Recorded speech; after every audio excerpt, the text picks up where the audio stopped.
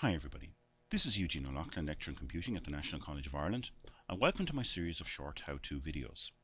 In this video, we're going to learn how to use the HLOOKUP function in Excel 2010. So before we go and write out the function, let's look at a circumstance where we might want to use the HLOOKUP function. In my spreadsheet here, I've got two tables. The first table in yellow is what I'm calling my lookup table. And for simplicity, I'm using three different types of books here and assigning a price depending on the type of book. So for example, ebooks are €10, paperbacks are 25, and hardbacks are €30. Of course, pricing can get more complicated than this, but I'm keeping this simple to explain in my video. In the purple table and underneath, I've got information about the title of books and their authors being sold, and whether the book is a paperback, a hardback, or an ebook as it has been sold. So in my column D here, I need to know what price to charge each book. So in cell D8 here, for example, this is a paperback book. I can see from my lookup table that paperback books are €25. So I've got a choice here. I can type in €25 here, or just do a simple cell reference, or I can look up from this table. I can look up my value in the lookup table, and that's where HLOOKUP comes from. Over on my right hand side, I've got the syntax of the HLOOKUP function.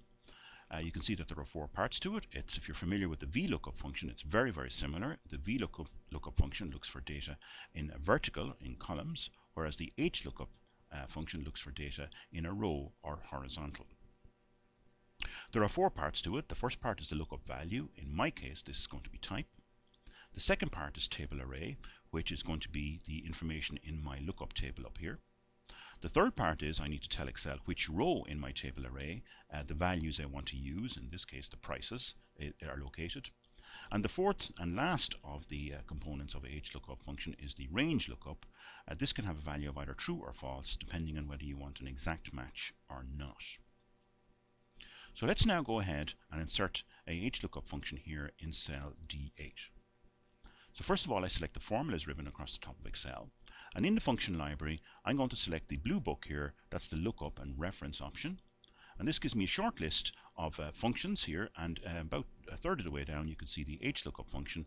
If you hover your mouse over it for a few seconds, it gives you a description and the syntax of what the function is all about. So select HLOOKUP.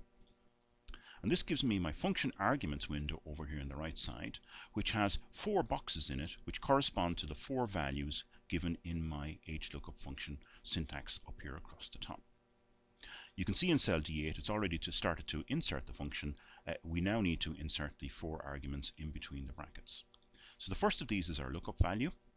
And I've already said this is our type, so for the row 8 I'm going to select cell C8, that's paperback, or I could type C8 in here. I now need to tell Excel where my data are, so I'm going to select cells B1 down to D2. This is my lookup table, so we can look up the values here. I now need to tell Excel what row in my lookup table the data I'm looking for. So there are only two rows in my table. The first row are headers, and the second table contains the value. Second row contains the value, so I'm going to put in number 2 here. And finally, as we're looking for an exact match here, I'm going to type in the word false in this last of the four variables here, and click OK. And this gives me a value of €25, which I would expect. If I look up the table visually, I can see that paperbacks are given as €25. Now I'd like to be able to copy that formula down to the rest of the cells here. So let's go ahead and do that. But you'll notice if you do that, that we get a problem straight away. And this has got to do with absolute cell referencing, because we haven't kept a constant absolute cell reference to the values in my lookup table. So let me undo that and double click on the formula that I've just inserted. I could type these in manually, and something you might learn how to do when you become good at doing this. And in here you can see in green is my table array B1 to D2. So this is the piece I want to remain the same in all formulas as I go down through my column. So if I just simply click on B1 and type in the letter F4, or hit the F4 key, and do the same to D2, click on D2 and hit the F4 key, that inserts $ to make these absolute values. So this table array here will not change as I copy my formula.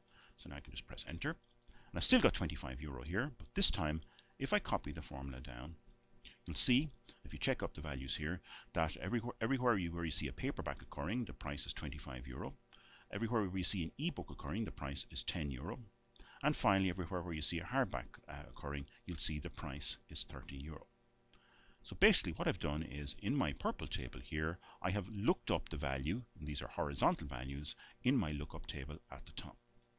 And you can use a table like this for calculating commissions or tax rates or markups on your data.